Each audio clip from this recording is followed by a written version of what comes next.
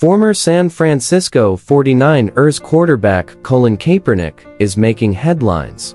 Once again, after being quiet for the last half of the 2023 season. He was a big topic at the beginning of the year when he wrote a letter to the New York Jets to join their team, after quarterback Aaron Rodgers suffered a season-ending Achilles injury.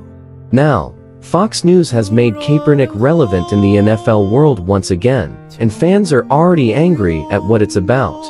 A report done by Fox News linked the former quarterback to the New England Patriots, after the team decided to hire Jerod Mayo as their head coach. Mayo was asked about racism in a recent press conference, to which he gave what fans are calling a woke answer. This has led to Kaepernick suddenly being linked to the team after Fox said that the Patriots are bringing a woke agenda to the organization.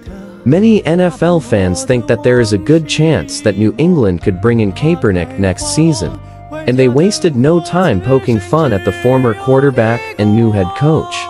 So, the new Patriots head coach is talking about bringing in Colin Kaepernick as their new QB. Please, God, let this happen so he can, once again, show that he sucks, and we can move on once and for all. Jerod Mayo is the first black head coach of the Patriots, and he doesn't shy away from it or any issues about race in our country.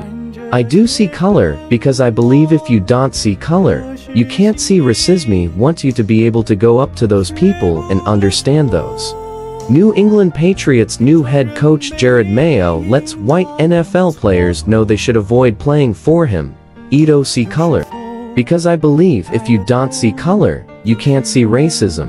Actually, if you don't see color, you can't practice racism. I don't think Coach Mayo